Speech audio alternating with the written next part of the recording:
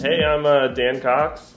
And I'm Sarah Jane Cox, and this is River and Forest. Little forest eating here. But yeah, we met Maggie back in 2019 when we bought our first house in Long Beach, and we actually bought her house. Their last house was 2 bedrooms, 1 bath, and that probably wasn't gonna be big enough because twins.